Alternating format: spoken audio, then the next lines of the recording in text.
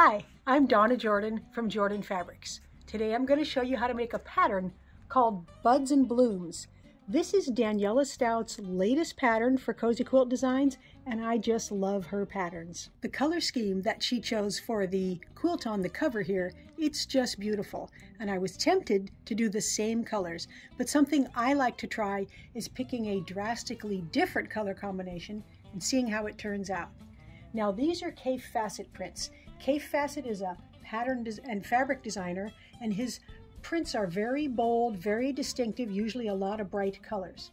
The pattern calls for a strip set. So this is called Neptune from Kay Facet, and it's all different strips, and that should look really good in this pattern.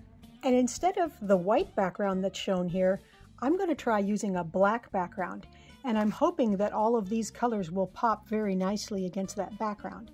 The other thing we're going to need is some side triangles, and instead of the solid green, I'm going to use this wild print from Kay Facet. The pattern does have multiple sizes. I'm going to make the twin today, so I need 21 of the jelly roll strips, 3 5/8 of the black background, a little bit of accent, or you can pick a couple of strips to use for your accent. The setting triangles, that's this wild print, we need 1 1/8 yards, and then there's yardages for the borders and the binding and the backing, but we will worry about that later. Right now, let's get started with the patchwork. Our first step is to get this jelly roll opened up and pick out the 21 strips that we're going to use. Now these are all bright and colorful, so it probably isn't going to matter which ones we use. And I think there's duplicates, so I'll probably try to use one of each and put the duplicate aside. Here are the 21 strips that I've selected. I also put 2 aside for the accent. And the next step is to do some subcutting on these strips and cut up the background.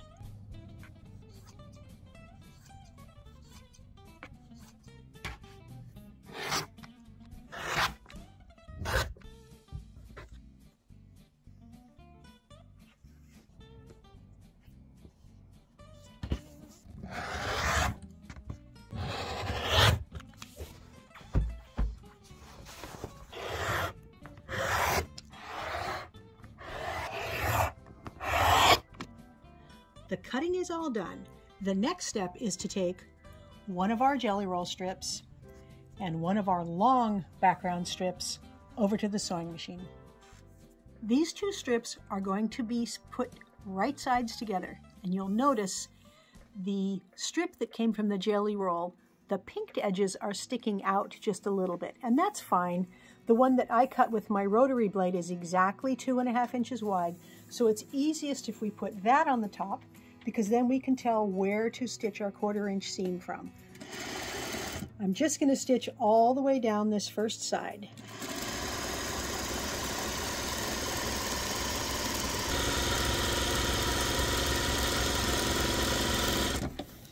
Now I'm just going to spin it around and stitch down the other side. And you'll notice I'm using white thread, and that's so you can see the stitching.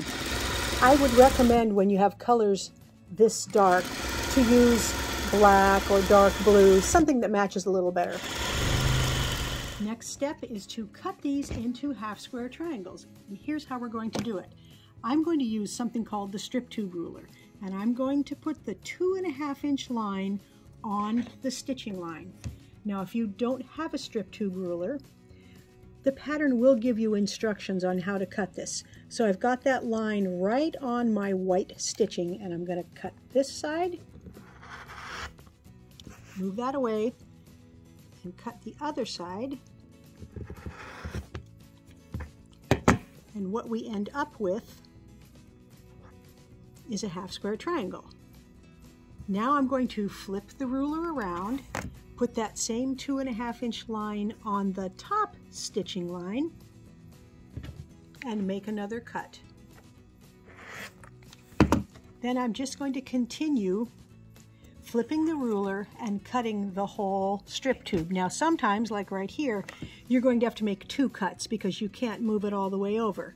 So there's my 2.5 inch. I can move it over to here, And I'll cut this side and then that side.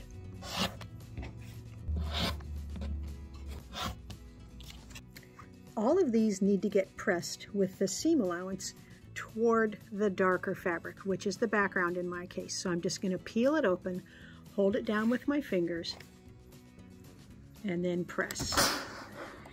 The last step is to trim off any dog ears. That's this little extra bit right here. So I'm just going to trim it even with the raw edge there.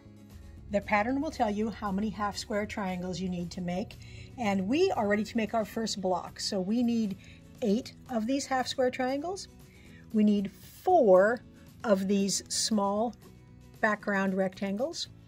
We need 4 of these larger background squares, 4 of these colorful squares, and just 1 of the small accent square, and we can take these over to the sewing machine.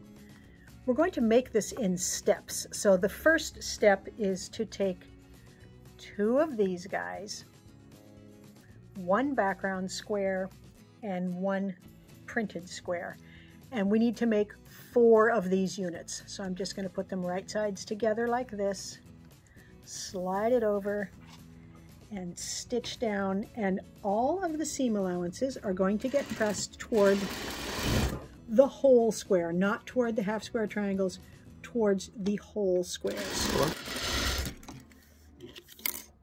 Be a little bit careful when you finger press this that you don't stretch it, because this part of the square is all bias and it will stretch if you pull on it too much. So I'm just kind of squashing it down a little bit. This is the 4th unit here, and all of the seam allowances are going to get pressed towards this background. That is how the pieces get placed, along with these 4 which go between the patchwork and the cornerstone, we'll call it, goes right in the middle. So we're just going to sew these into rows and sew the rows together.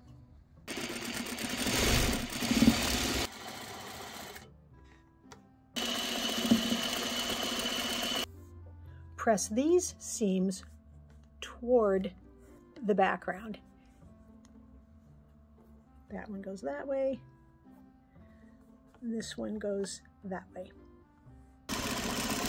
Now we just have to add these last 3 pieces.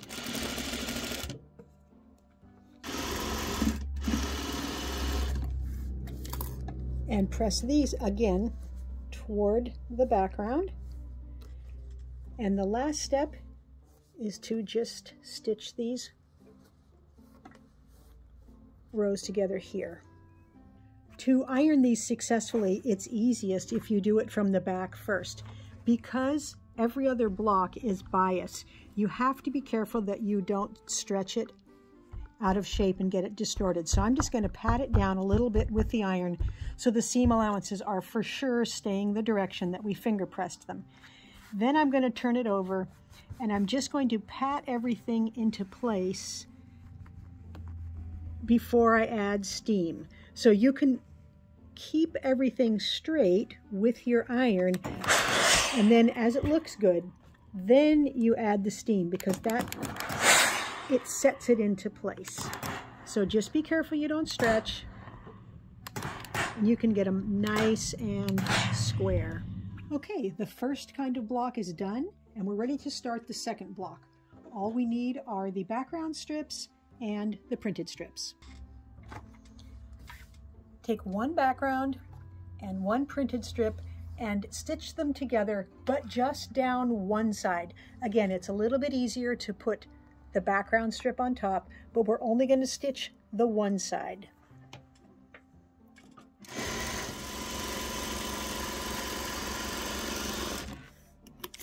Finger press the seam allowances toward the background.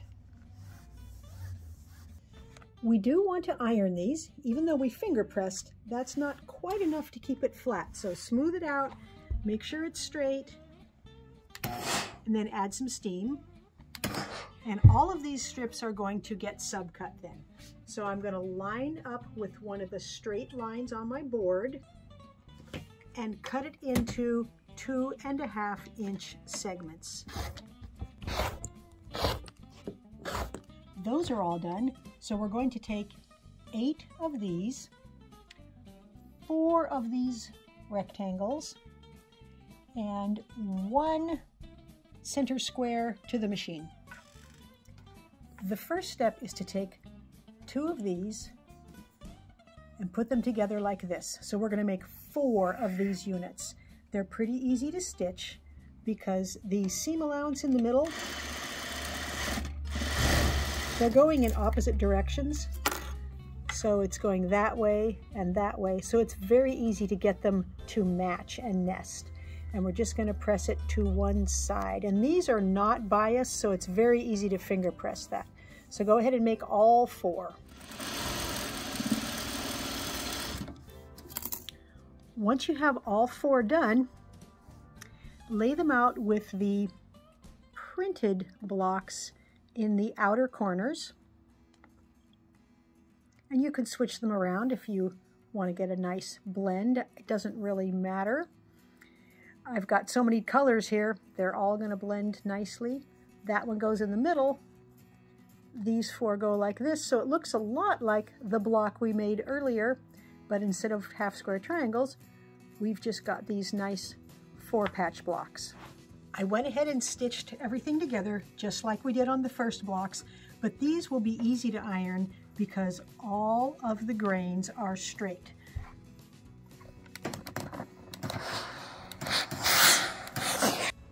I've got all of both kind of patchwork blocks stitched up and we're ready to lay out the quilt. Now it's on point, and the first row is going to be all of this kind of block. And then the second row is the second block that we made. So these will go between, and I'm leaving space between them because we have some background pieces that we cut out. These are sashing and cornerstones. So let me get the rest of this laid out and then we'll figure out where those pieces go.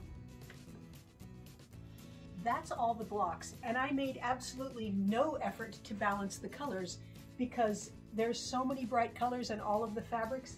I can't see that there's any more of one color in one area, but when you make yours, you might have to trade around some blocks. The next step is to take these sashing pieces and put them between all of the blocks. So if we put these here, we're going to end up with a little hole right there, and that's where these cornerstones go. I know they're the same color as the background, but when you do it in a separate piece, it makes your patchwork stitched together easier. That is the last of the cornerstone pieces. The quilt is almost all laid out, but we have all these missing areas around the edges. So I went ahead and cut all of these side setting triangles. We've got 3 different sizes. So the biggest ones, they are going to go in these big areas. And then we've got some little teeny ones. Those go at the end of each row of sashing. So there's kind of a missing spot right here that they will fit in. Once we've got all of that laid out, then there's just 4 triangles that are this size, and these will go in the very far corners. So these will go here. We need another little one here. So I'm going to go ahead and lay out all of these on the table. To stitch the quilt together, you have to think of the rows as diagonal. So this is the first row. There's just that one piece. The second row is these 3 pieces. So I'm going to stitch this together, and then I'm going to trim off those extra points there so the row is straight. Then I'm going to sew this onto it. The third row, same procedure. It's all of these pieces right here. So I'm going to line up this edge, stitch everything together, trim off those little tips, and then sew this onto it. And I'm going to keep sewing rows until I get the whole thing put together. Then all I have to do is add a couple of borders and get it onto the quilting machine. Now that the quilt is all loaded up, we get to pick a thread color. There's lots of choices that would look good, and I could use black on here, but I do want the thread to show a little bit in these black areas. So this is the most extreme color. It's a nice aqua. It's going to show a lot. I think this one would be good. If I can find the end there without my glasses. Here we go. Now that's going to show just a little bit, just a little hint of color, especially when you're up close to it. There's a lot of lavender in these prints. That's going to show up a little more. Green is a good option here. So it's nice and dark. It'll just give us a little bit of shadowing in the contours, and this nice teal, it's pretty dark, gonna not show up very much. I think I'm gonna go with the green. For the quilting pattern, I've selected one called Bubble. A lot of times when I pick a pattern, I will get something that rhymes with the prints in the quilt. So if you'll take a look at the quilt, the fabric on the border, it's got all these round things, and I think that will not fight with the patchwork, but it echoes this pattern a little bit.